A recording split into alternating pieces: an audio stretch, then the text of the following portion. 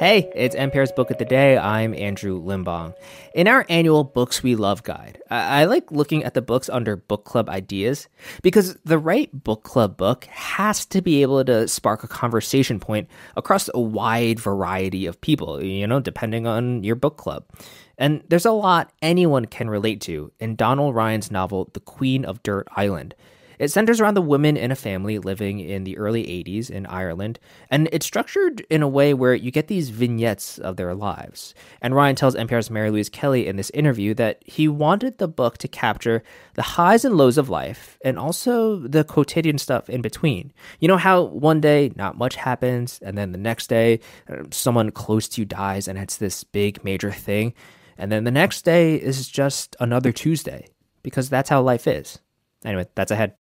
This message comes from Apple. Apple Gift Card is a practical gift that unlocks a world of entertainment and fun. You can send it via email or give a physical card to your loved ones, friends, or family. They can use Apple Gift Card to buy Apple products, accessories, apps, and games. But they can also use the funds to pay for music, movies, TV shows, and more. Visit apple.com for details and to send Apple Gift Cards to your friends and family this holiday season.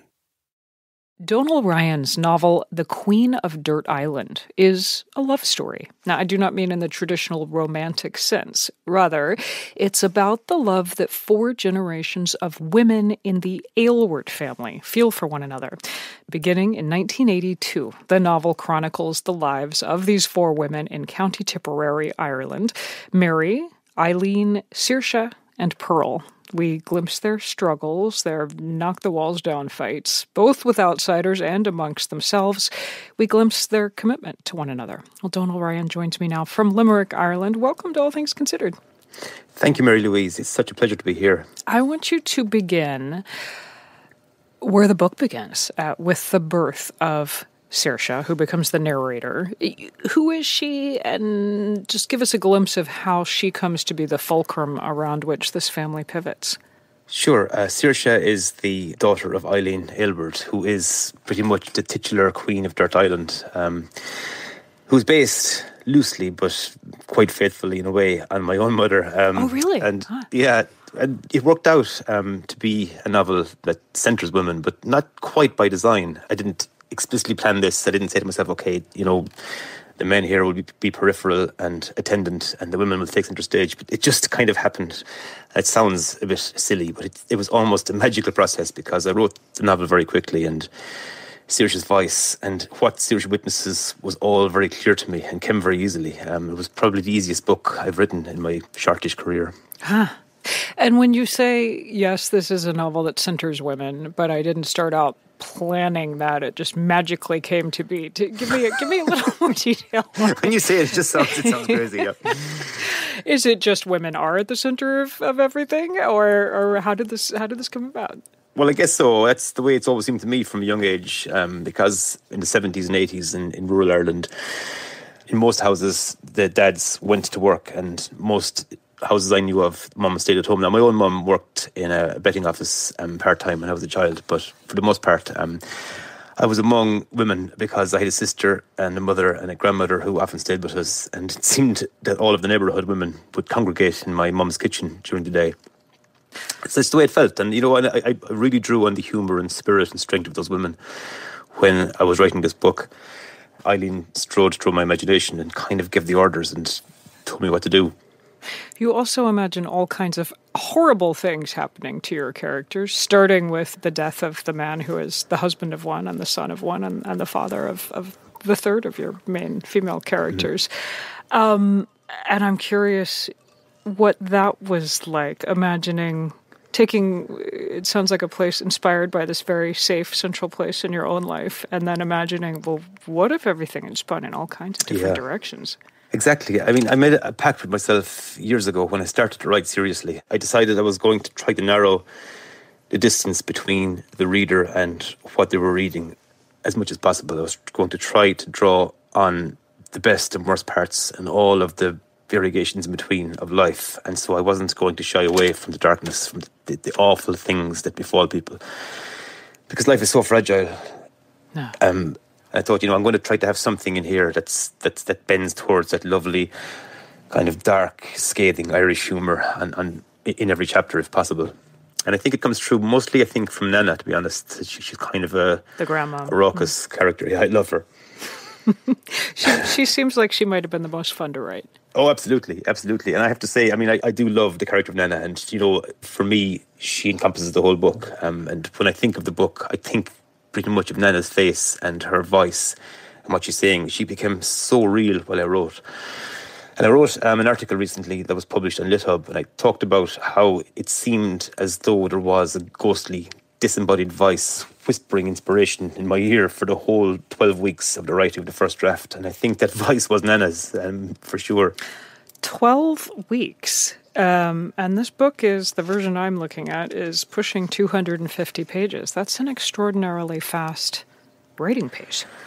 Yeah, I was kind of in a panic. No, I wasn't panicking during the act of writing, but I had spent the previous 2 years, I'd spent all of my writing time composing a much longer and much darker novel that spanned a man's lifetime. And I described it as a hellscape because he is coming to terms with some awful acts he's committed. And so it's a series of confessions.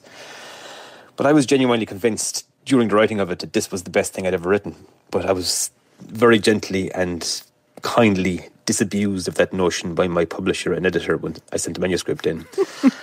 But they did say that they would publish it, but it would have to be radically changed. And I genuinely did not have the heart to go near that book again. And I thought, I could write another book. And I sat at my desk thinking, but I don't have an idea. I've got nothing. All I've got is the residue and the dim, dark echo of this long novel. Yeah. And literally it felt as though I looked up through the skylight and it felt as though a voice came from heaven and said, what about a house full of women? Wow.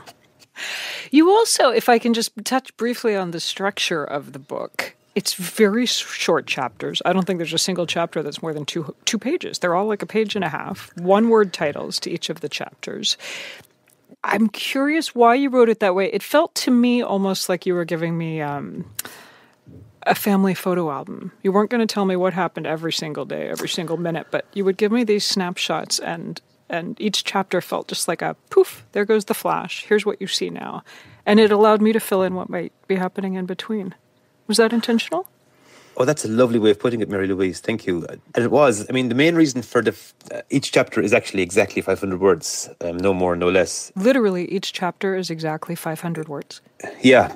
And I know it sounds arbitrary, but it started to make sense because the first few vignettes I wrote worked out at around 500. And I thought, just for tidiness here, I'll clip these back to exactly 500 so I can keep a very, very close eye on the construction of it. I can keep, I can use if I used a very strict modular approach, I thought I won't veer off track. I won't digress too much. And I can keep a real control on the pacing of it. And it really worked. But I thought as well, it's natural. This is a natural thing because every day is one revolution of the earth, is the exact same length. And some days are just ordinary days where you go to work and not much happens and it's a nice, pleasant day. And other days are the day that one of your parents dies, or you lose somebody you love, or you get married, or you meet the love of your life, or your child is born. Some days are huge and some days seem tiny, but every day is the exact same length. And so to have these vignettes that sometimes contain a lot of action and sometimes contain just somebody thinking something, it seemed natural and right. I love that. And I can't let you go without asking what happened to the giant, dark hellscape novel. It's still here on my hard drive. Actually, I printed out a copy from my mum not too long ago, and she actually really likes it. I think she prefers it to The Queen of Dirt Island, actually. Well, Donal Ryan, thank you for coming and sharing this novel, which I'm so glad you wrote and put out in the world. And thanks for coming and talking to us about it. My pleasure. Thank you so much, Mary Louise. His new novel is The Queen of Dirt Island. That's it for this week on NPR's Book of the Day. Let us know what you think. You can write to us at bookoftheday@npr.org. And just a reminder that you can sign up for Book of the Day Plus, which allows you to listen to Book of the Day without any sponsor breaks, and you'll be supporting our books coverage at NPR. You can find out more at plus.npr.org/Book of the Day. And a big thank you to everyone who has already signed up. I'm Andrew Limbong. The podcast is produced by Isabella Gomez-Sarmiento and Ashley Montgomery and edited by Megan Sullivan. Our founding editor is Petra Mayer. The show elements for this week were produced and edited by Adam Rainey, Alejandra Marquez Hansa, Ryan Bank, Melissa Gray, Emiko Tamagawa, Todd Munt, Samantha Balaban, Ed McNulty, Elena Burnett, and Courtney Dorning. Beth Donovan is our managing editor. Thanks for listening.